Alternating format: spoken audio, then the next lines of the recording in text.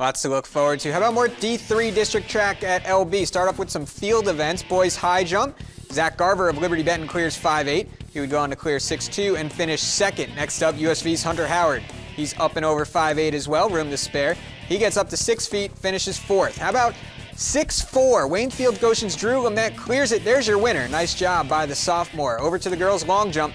Van Buren's Lexi Hassan, 15 feet, 1 1/4 inches, 6th overall. Next up, Ada's Carly Marshall, 14 feet, 9 1/4 inches. She finishes fourth. And how about Arlington's Ashton Beach?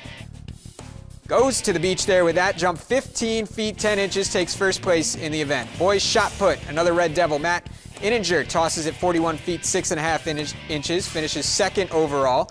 Now Grove's Reese Roney, nice toss here, 44 feet, 3 1/4. Freshman finishes in 6th place.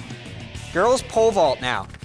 Mackenzie Shepard of Hardin Northern gets up and over 10 feet. Great job there. She finishes second to this girl, Arlington's Willow Thompson. Clears 12-1 here, a new personal record. Great day for Willow. What a vault.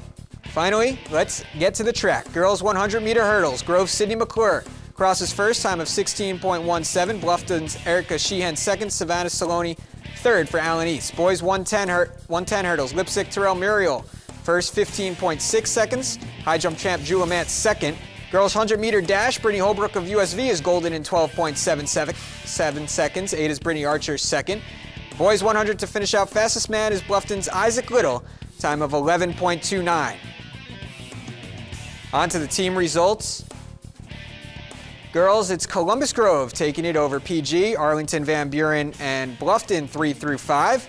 Boys, it's LB, the host. They take it with a score of 109. Bluffton, Grove, Waynesfield-Goshen, and USV rounding out the top 5.